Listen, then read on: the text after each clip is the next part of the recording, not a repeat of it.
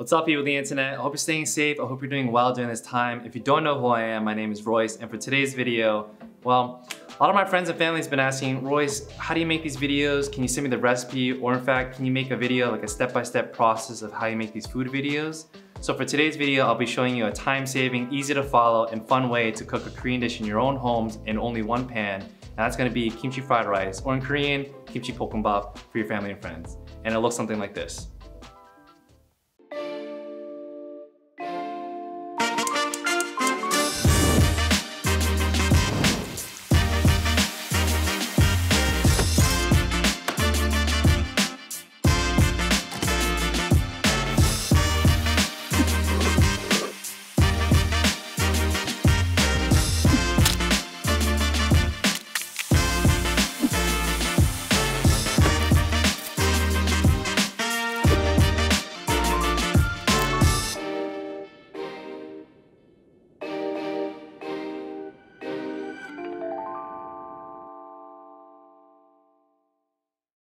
Alright guys, if you want to enjoy Korean fried rice like how I do, you need a couple things. For this recipe, you need some kimchi, some roasted seaweed, some sesame seeds, onions, eggs, spam, sesame oil, soy sauce, vegetable oil, green onions, and most importantly, you need some rice. So down below in the description box, I'll put the proper measurements for this recipe, so let's get started. First off, let's get some rice in this rice cooker, 3 cups to be exact, and as that's cooking, let's work on the other ingredients.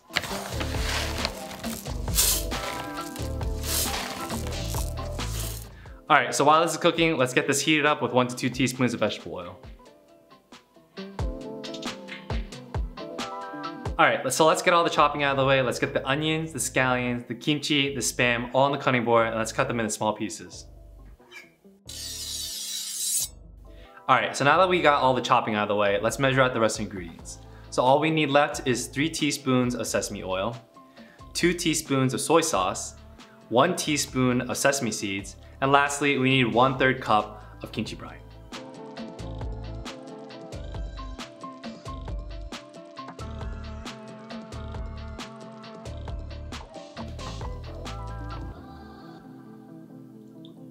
Alright, so now everything's prepped up. All that's left is the easy part, and that's frying everything in the pan.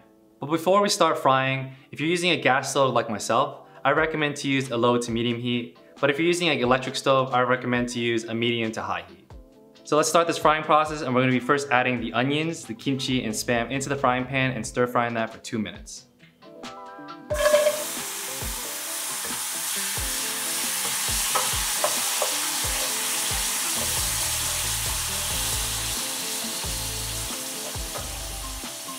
Alright, so after we stir fry this for 2 minutes, we're gonna put the cover back on and we're gonna let this fry for another 2 minutes. So after 2 minutes with the cover on, we're gonna be adding 3 to 4 scoops of rice into the pan itself.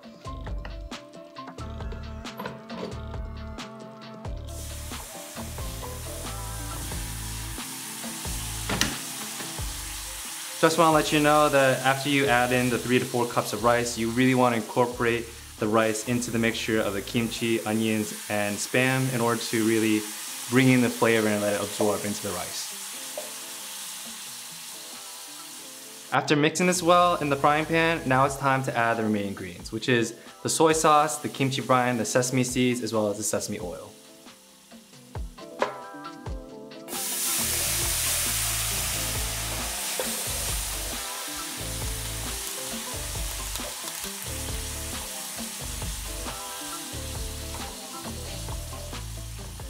Alright, so now that most of the ingredients are now in the frying pan, all that's left is pretty much making an empty pocket for the eggs. So what we want to do is move the kimchi fried rice to the edge of the pan to make an empty space for the eggs.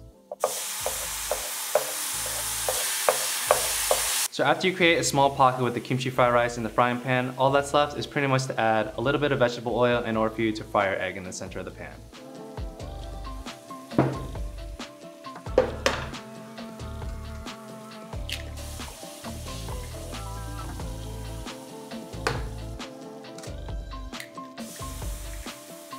So for this recipe, I kind of like my fried eggs a little bit on the runnier side. You don't really have to do this type of way. You can make your fried eggs to your own liking or your own preference. I just kind of like it this way, so we're gonna be making runnier eggs for this recipe.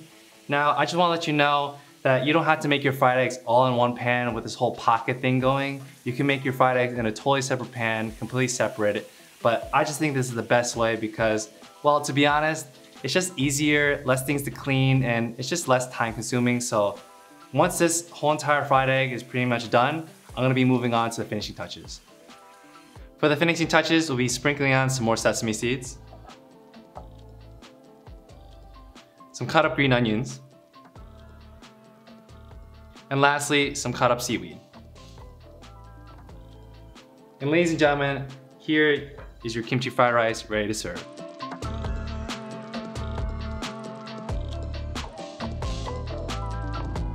Alright guys, thank you so much for watching. If you like this type of content, feel free to hit that like button. And if you haven't already, feel free to hit that subscribe button as well. I hope you enjoy your kimchi fried rice, and until the next one, God bless.